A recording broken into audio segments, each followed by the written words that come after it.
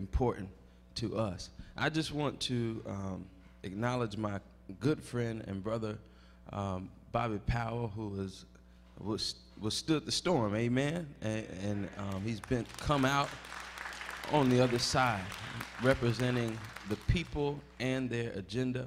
My brother Corey Nearing, who represents the city very well.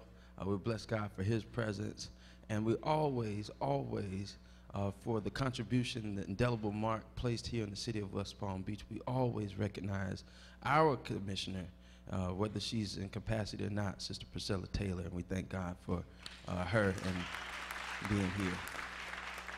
Amen. Oh, yeah, sorry, Commissioner James, yeah, I'm sorry, we got him, and everybody in this, when we packed in like this, I'm usually be able to kind of pinpoint, but we got Commissioner James in the house, praise God for him. And, when we had that gala award, it was my privilege to give an award to Sister Schuler, who's here today in the church. Amen. Amen. She is the last one to let you down. Amen. Y'all get that on the way home. Oh, praise God for. But everybody, and I sincerely mean it, I'm not saying it as a form of hyperbole, but everyone is truly, truly important here in this place today and every day. Now, this month our focus is new revelation. Amen. And I declare, if you've been in Bible study, we've been having an awesome Bible study focusing on the book of Revelation and God's revelation for his people. It's a very interesting topic, and we're going to continue, but I'm going to take a small pause in the action, and I thank you for allowing me to do so. The reason why is tomorrow we celebrate the King holiday, and I'm going to anticipate that some of you all are going to be doing your own things. So I'm tabling Bible study tomorrow, and I'll have to table the 2 events that we have scheduled this week for the following week. First being official board meeting, I need to table that to the following week. And Wednesday night Bible study, I need to also, we're going to have it, it will be here, it will be under the leadership of Reverend Dr. Ronald Jones. But my portion where I gave you homework, I told you to read 4, 5, and 6 and bring me the questions for today. You see how quiet it got right there? Somebody hadn't been doing their homework. But whatever the case may be, the homework that was given and assigned, I want to table that for the following week also. Pastor has been asked to preach a revival series in Washington, D.C. this week. And church say amen. Now, I just felt like I should be in Washington doing a revival this week.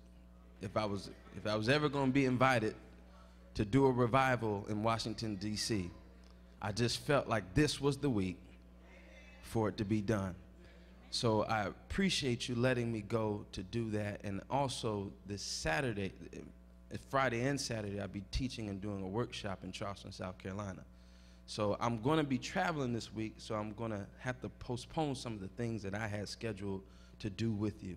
But we're going to pick all of them up on the following week. Amen? Amen. Now, hasn't the choir been wonderful today?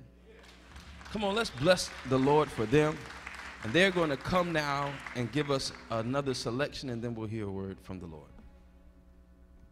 Oh, wait, before they do that, I don't think the announcement was made that the ads for the ad booklet, there's been an extension granted to the 16th to turn in your ads. So all those who thought you might have missed the deadline, you can turn in your ads, see Sister Brittany Finley, or coordinator for the church anniversary, Sister Barbara Stander from McKenzie. Amen? Okay, thank you.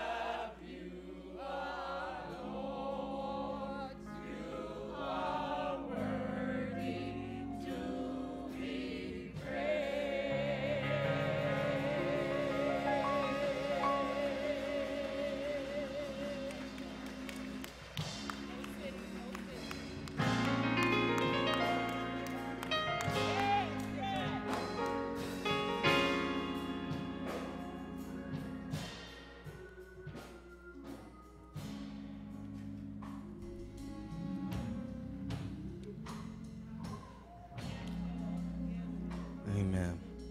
Will you touch and agree with your neighbor, repeating these words? Bread of heaven, bread of heaven, feed us so that we will want no more.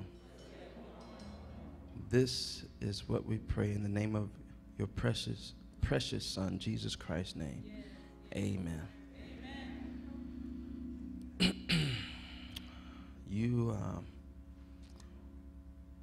I thank you for joining us today.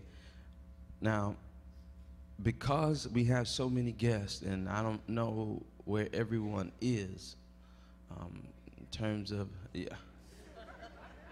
All right, so glad that you all are present physically, but I didn't want to preach anything too something that wasn't congruent with where we've been in our studies of Revelations. Because for a lot of people, though it is the last and one of the most important and also one of the most recognizable books of the Bible, Revelations tends to strike a little bit of fear and trepidation to those who don't come to Bible study very often.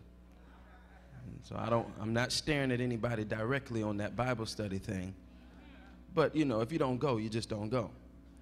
So a part of it is I want to still stay in line with Revelation, talk about Revelation, but I'm not going to do it from out of the book. Amen? But let's also agree that we should study this book at our own time. I want to talk about the fact that Revelations is such a polarizing book, but for all of the things that are familiar that we get from the book of Revelations, we do not take enough time just to read it objectively for ourselves. The information that a lot of Christians get about the book of Revelations comes from horror movies and television shows. People who've seen Poltergeist and The Omen and whatever the other kind of cut-em-up slasher movies. That's what we get from the book of Revelations. We talk about someone coming with 1 foot on water and 1 foot on land, and we can recognize where that comes from. We talk about the mark of the beast and the Antichrist, and we know where that comes from. But how many times do we sit down and go piece by piece and objectively look at the book? It's in its literary form, fashion, and most importantly, in its literary intention. Who was the author? Have we questioned the authorship? Have we looked at the context on which they wrote it? And the reason why I ask these questions is because in most secular writings and most secular displays of artistic genius, we are very critical and break down every line in Shakespeare's plays. And we look at the context and what the backdrop was politically and socially as to why certain words mean what they mean. Okay, I lost somebody here. But this is the same thing that we ought to do for the book of Revelation. And the reason why is because there are a lot of things that unless you look at them objectively, you are going to misread, misinterpret, and most importantly, misunderstand. The reason why this is important today is because in the text that we live this morning, Jesus talks about a new revelation. He talks about the fact that there were revelations that came before, and that he was the fulfillment of those revelations. If you were stuck in the time of biblical antiquity between Genesis and the last book of the Old Testament, then your book of Revelations would not be what we have, but your book of Revelations might have been Isaiah or Jeremiah. Because Isaiah and Jeremiah spoke of the wickedness that would befall the people who turned away from God.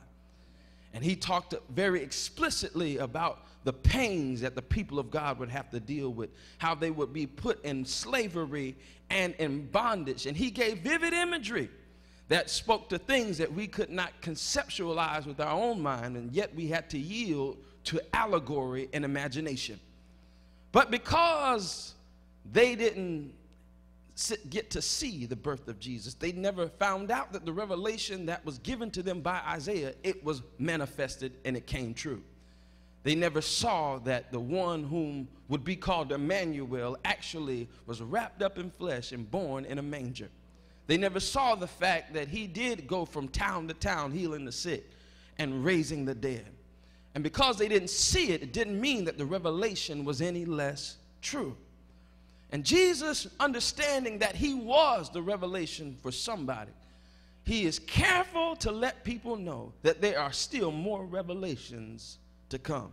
So join me really quickly in the 16th chapter, gospel recorded by John, and beginning at verse 12. It says, I still have many things to say to you, but you cannot bear them now. When the Spirit of truth comes, he will guide you into all truth, for he will not speak on his own authority, but whatever he hears, he will speak.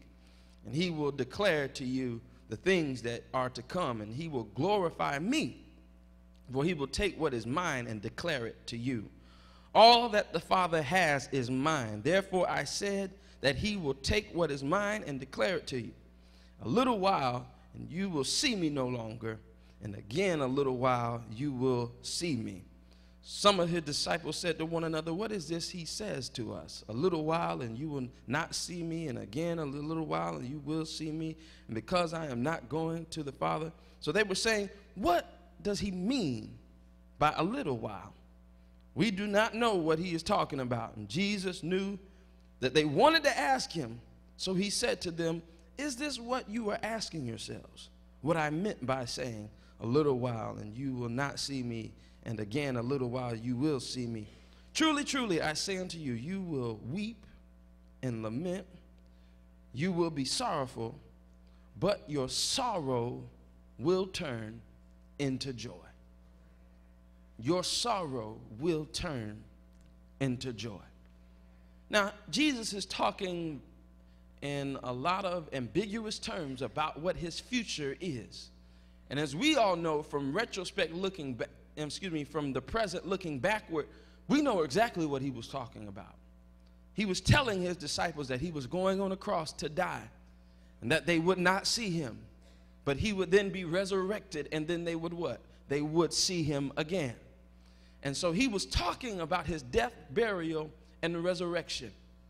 In other words, he was telling them that there was still very much more to be revealed.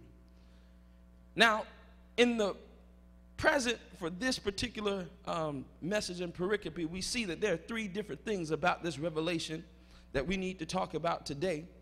The first is the fact that for every great and major thing that God wants to reveal in our lives, there is a certain level of faith that we're going to have to be able to get it.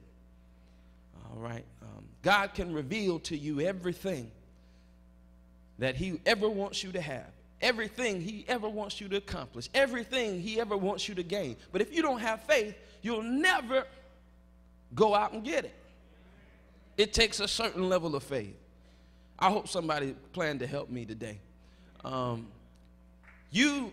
Even if God, for some reason outside of the will of this scripture that kind of goes against gambling, if God was to place the winning numbers in your Bible today, unless you believe God and had a certain, I thought I'd get you there. If you had enough faith to believe God, you wouldn't hit those numbers, nor would you have the faith to what? To play them. See, I got to sit down next to some of y'all sometime because you got them losing numbers. Anyway, the revelation that God gives is always met with a certain intention, but our faith has to match the intentions of what God wants for us. In religion and theology, revelation is the revealing or disclosing of some form of truth or knowledge through communication with a deity or other supernatural entity or entities. Some religions have religious texts which they view as divine or supernaturally revealed or inspired. This is a secular definition of what revelation is. But for us who believe in God by faith, we understand that revelation is much more than God's intervention in our lives. Sometimes God doesn't have to speak a revelation to us. He could just give it to us beyond the pardon of where we are. Sometimes God allows us to see things in people around us without them even saying their intentions or describing their motives. Sometimes God allows people to see other things in us without us having to go out and describe our intentions or providing our motives. Lord, have mercy today. Somebody's on a pew right now because God, anyway, this is the problem here in the text, is that we don't always understand what God's up to in the meaning of his revelation. God says, I want to show you things that's not going to break you out of bondage, but I want to show you something that's going to keep everybody in your family from going through the things that you went through. But unless you believe in me, I cannot reveal them to you. We always look for God to do some kind of revealing.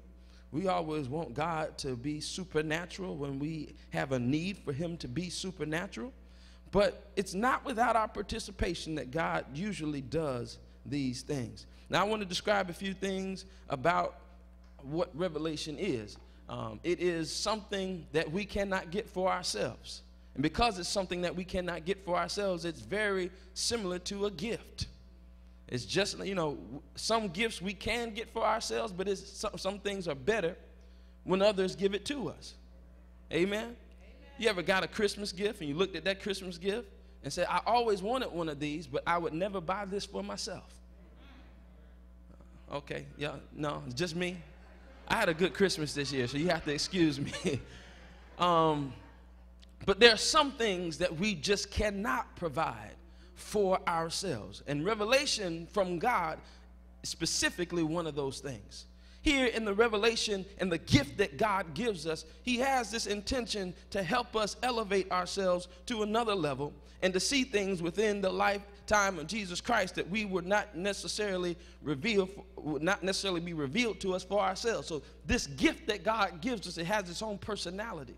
It has its own kind of motive. It has its own agenda. It has its own type of context to it, because this gift, it comes from Jesus for a specific purpose.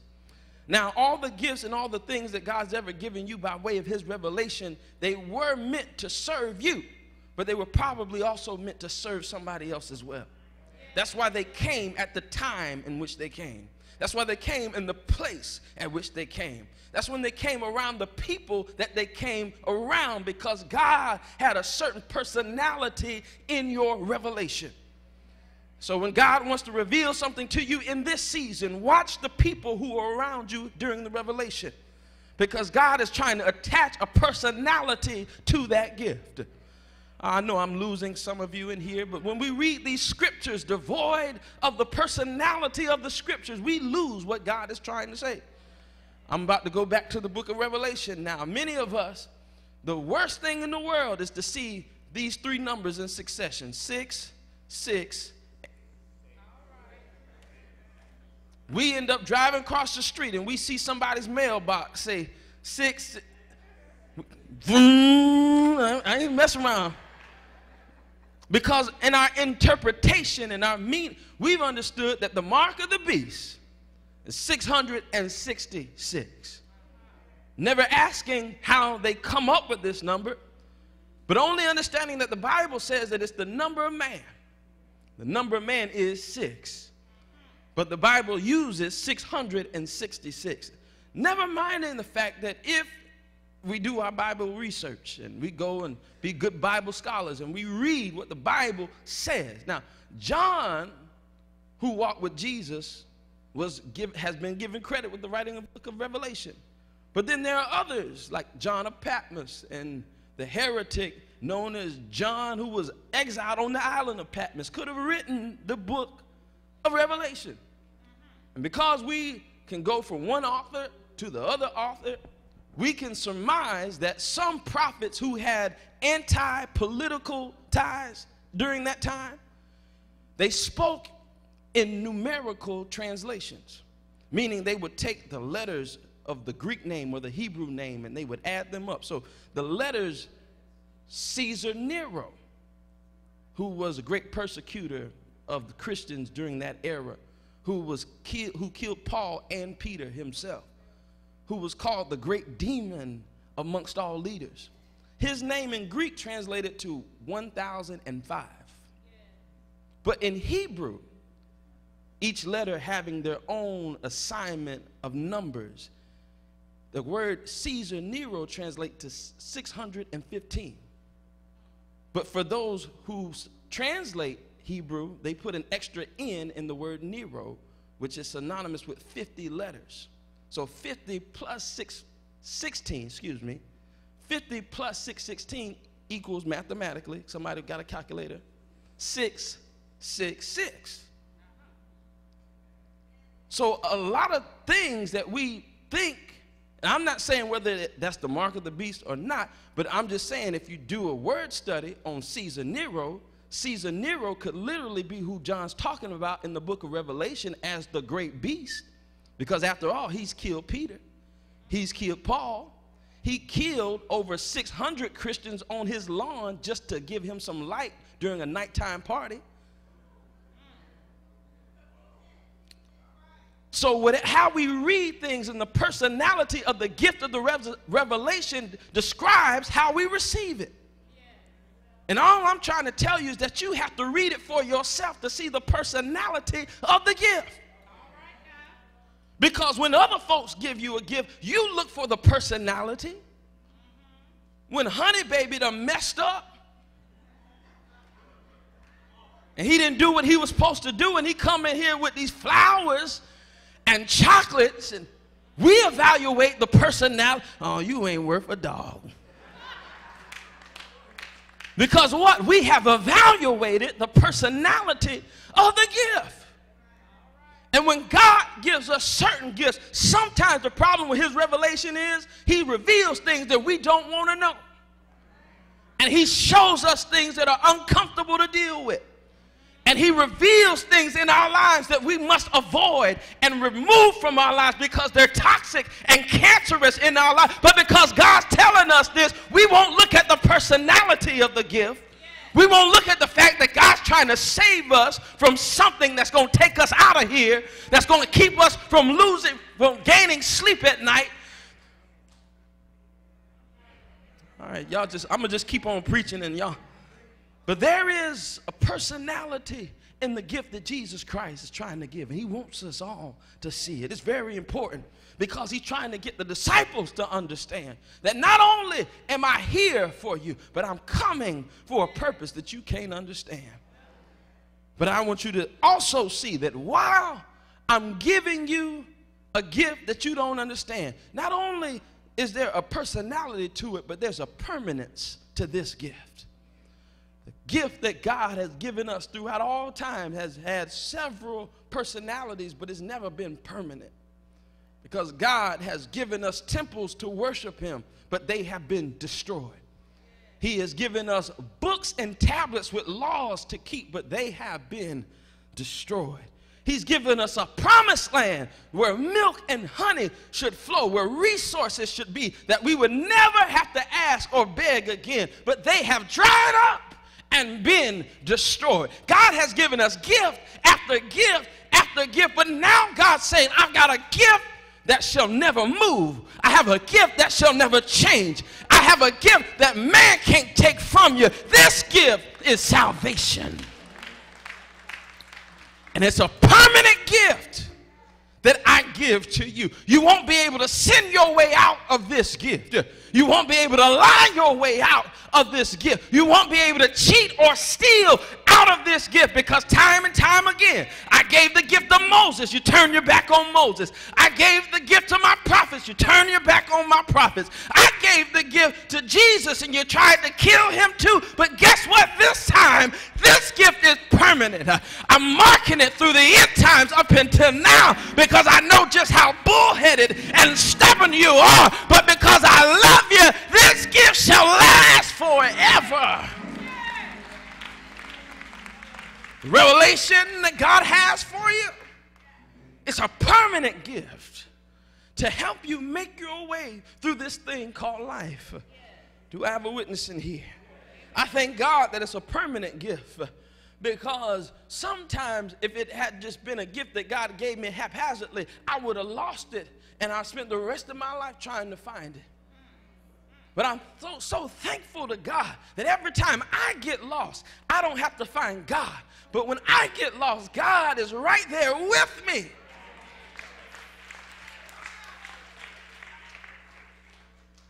It's like the songwriter said, I once was lost, but was blind, but I thank you for the audience participation.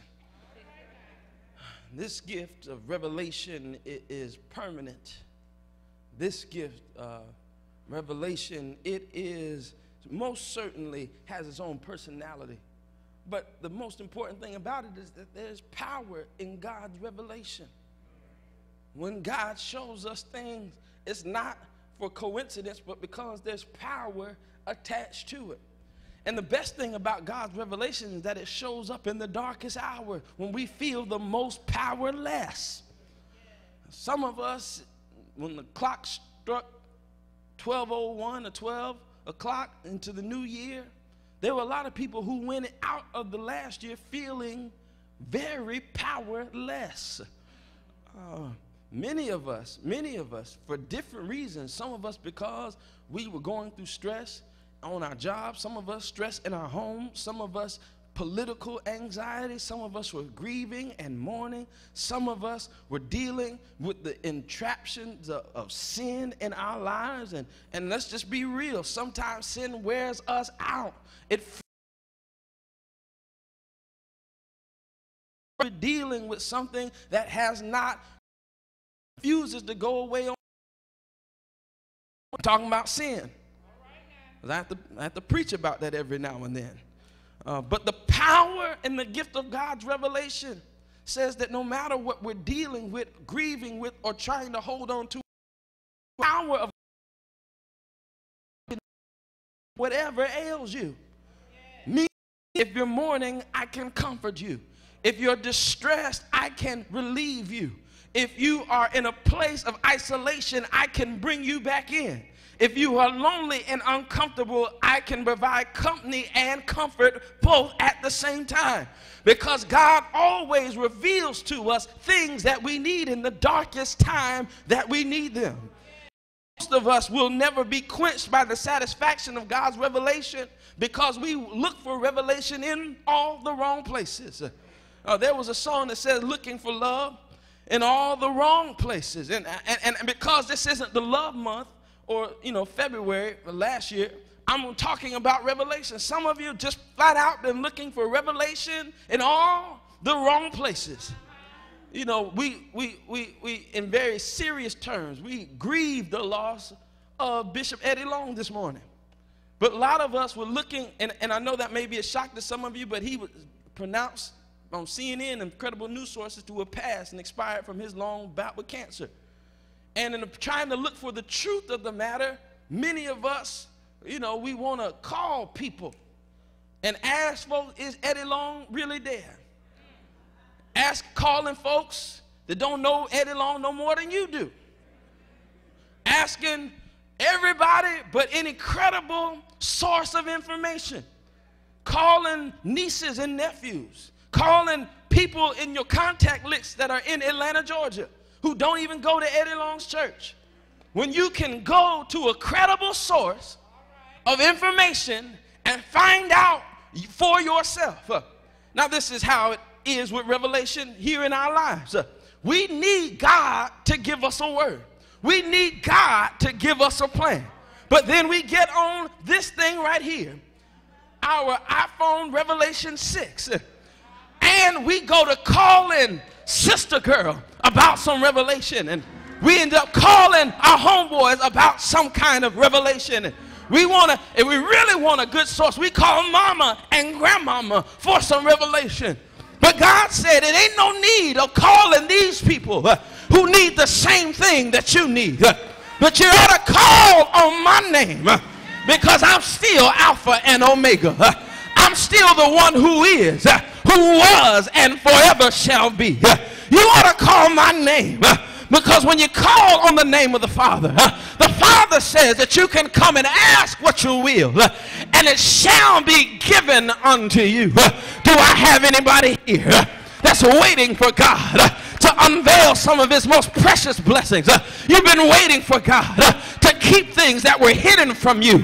And God, you're waiting for God to answer some prayers that you've been waiting for the answer. I'm trying to tell somebody that there ain't no need and going to unviable sources. There is no need to try to take it to the prayer line that's just as messy as your own mind. But I'm just trying to tell you that all you need to do is get on your knees. The Bible does not say this, but my grandmother used to say that we all have a telephone inside of our bosom. It only dials 3 numbers.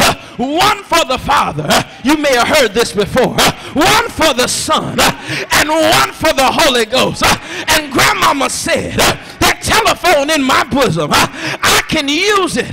Don't matter how many minutes I have, but I can call him up and tell him what I want. I wish I had somebody here that needed to call the Lord and tell him to see about your family. Somebody needs to call the Lord and say, I need you to see about my physical condition. Somebody needs to call on Jesus and say, Jesus, I can't fix what I'm going through without your help. But for everybody who knows the number, for everybody that calls his name, you know you got this thing in common. Every time you call him, he answers by and by. He don't come when you want him to come, but for some strange reason, he always comes right on time. Go ahead and act crazy if you want to. I just need 3 people that know about my Savior, that know God won't let you down, that know God has no failure, that know God's a way out of no way.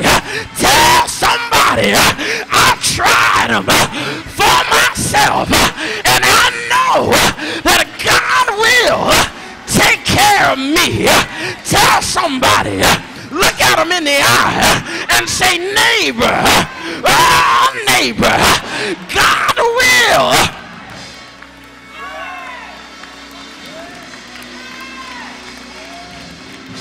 He'll take care of you.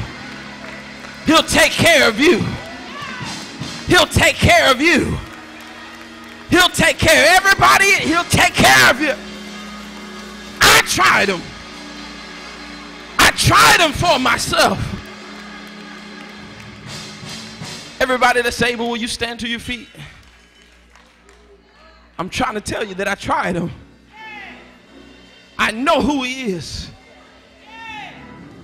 I'm not repeating what somebody told me. I know for myself that God will take care of you. You know, I was at a meeting yesterday. Thank you so much. I was at a meeting yesterday, and we had a guest preacher. What happened to my cameraman? Y'all just disregard and drop the ball in the 9th inning, but whatever the case may be.